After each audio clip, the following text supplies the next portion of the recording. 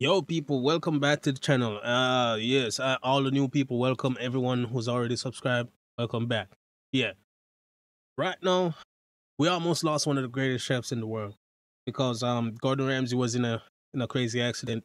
I've already seen the video. I just want to hear what um Charlie's takes on it because right now it's crazy, dog. That the wound, like yo, that's crazy.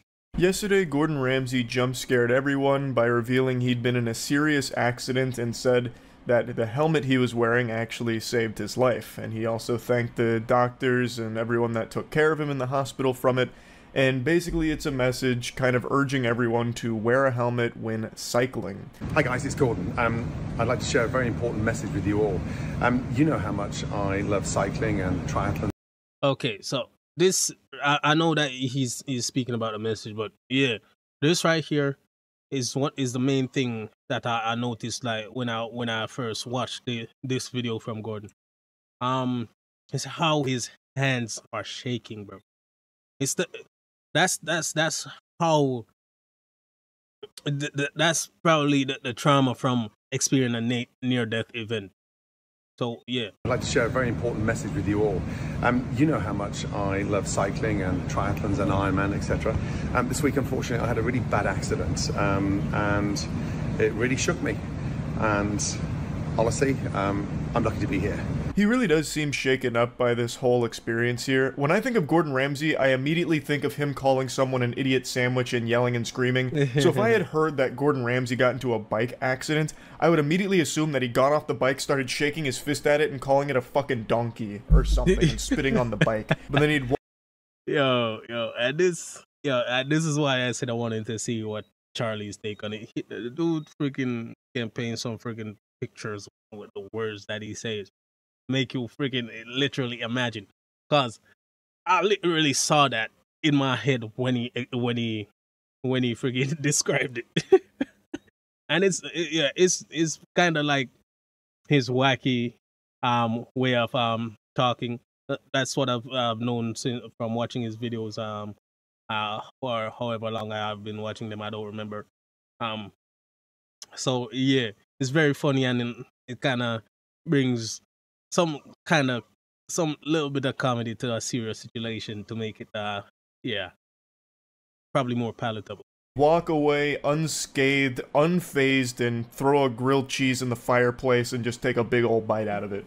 But in this case, that's just not what happened. Whatever the accident was, it really has taken some kind of toll on Gordon, and he's trying to educate people on the importance of helmets and how it actually saved his life.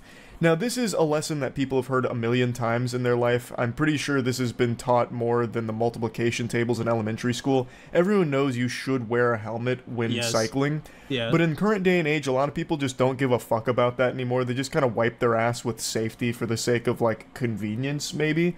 But in my area in particular, there's a ton of cyclists. They swarm, and I almost never see any of them wearing helmets, which I always find odd because what's the point in playing life on Ultra Nightmare mode? It takes like 5 additional seconds to just throw on a helmet real quick, and it could be a game changer. To me, the risk versus True.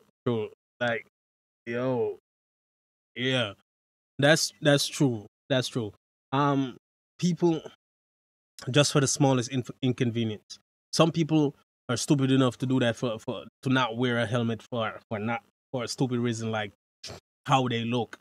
Like, it's your life. How you look doesn't matter. But yeah, some people have that type of delusional reasoning. reward ratio here's all cattywampus. It's not computing up here. I don't see why you wouldn't just wear a helmet to be safe. It's not like you get some kind of like additional benefit out of not wearing one. So I don't really understand it, but I'm not your fucking dad. If you want to go out there without a helmet on and I see you on the sidewalk, I'm not going to slam on my brake and drift my car in sideways, so I'll get out and start, you know, giving you a spanking and telling you that you're being naughty for not wearing a helmet. That's fucking your choice to make, I suppose. I think it's a silly one, though, and I really appreciate that Gordon Ramsay's coming forward and using his platform to just try and educate people again on how important a helmet is and how it can actually save your life. Now, from those incredible trauma surgeons, doctors, nurses in the hospital that looked after me this week, They were amazing, but honestly, you've got to wear a helmet.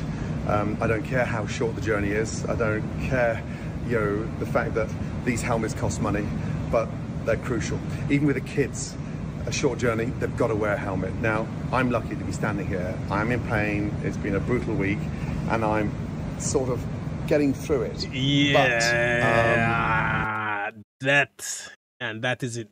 I'm only seeing this the second time. I'm not gonna keep it on the screen too long just because of YouTube, for YouTube's sake.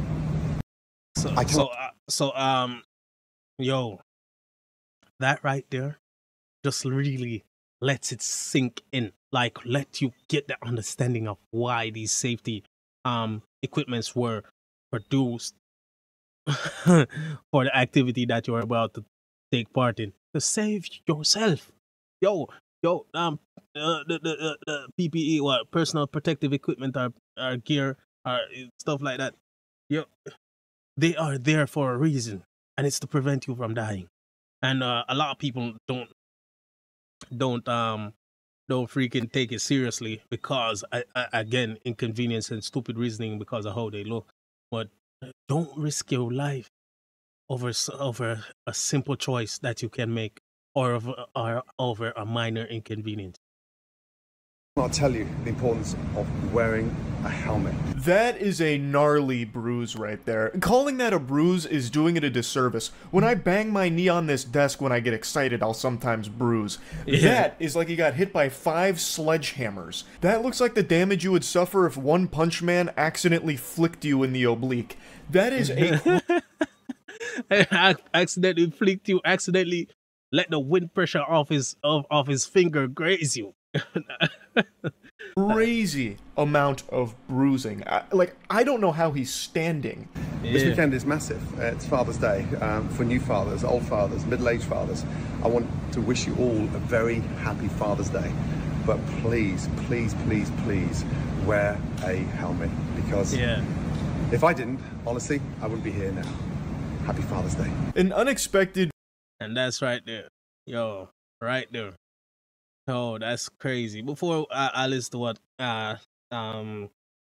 Charlie has to say, but right there, he put that out to get a message out there, to remember the people that that are close to you, that are precious to you, that would freaking cry if you're gone, if you don't take the proper steps to protect yourself whenever you're either riding recreationally or commuting to work or something like that.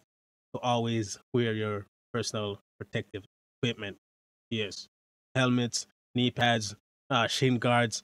Some people even have freaking Viking suits when they ride motorcycles, you know, and stuff like that. Video from Gordon Ramsay, but an appreciated one. Like, he's just sharing his firsthand experience here with something traumatic that he went through, and how he believes his life was saved thanks to that helmet, and of course the doctors and everyone at the hospital that treated him, and just trying to spread that message. And I think that is nothing but 2 big thumbs up for me there. But Twitter is a different story. What? Twitter ghouls have this impressive ability, almost like an X-Men level mutation here, it's almost a superpower, to find the stupidest spins on even the most cut and dry situations. Yo, I was going to end the video right there because I don't want to end up on freaking Dark Viper's bad side. I'm probably already teetering already by freaking reacting to the entire video. But dang, Twitter, a special place where all the insane people are. I'm telling you. But dang, yo, let's go. Let's hear what the freaking crazies have to say. Something as simple as, hey, wearing a helmet's good to keep you safe. Maybe you might want to think about doing that. They find a way to turn it into something bad. One intellectual powerhouse replied to Gordon's video saying, "Complete shite, Gordon." And then he dropped this fat little nugget of wisdom here, which is a graph that shows death per billions of kilometers cycled versus the helmet wearing rate percentage of these regions. Imagine being... Yes, you drop a graph and you're just like the dude is giving his personal account, and in that you expect him to give from his point of view, how he felt that the helmet saved his life. And then you're gonna pull up a freaking graph, the schematics, or statistics. I say schematics, but statistics about just to freaking prove an unnecessary point, bro. Yo, I don't want to continue this video anymore, people. But let's hear what Charlie has to say. Being the loveless loser who comes in here going ballistic because a guy who almost lost his life is talking about how a helmet might have saved it. Now, this individual isn't the only one fighting back against Big Helmet here, but he is by far the most adamant. He is tooth and nail in the trenches, still replying as of me making this video like 18 hours later, it seems. So he is definitely their fiercest warrior opposed to helmets. Now, he makes arguments that helmets do nothing to mitigate serious injury. They only help with like scrapes and bruises maybe, but doesn't actually do anything to contribute to cycling safety, and calls them an unnecessary distraction, and then says the big issue that needs to be addressed is fixing infrastructure and driver policing. Now, let's say Gordon Ramsay subscribed to this guy's belief system.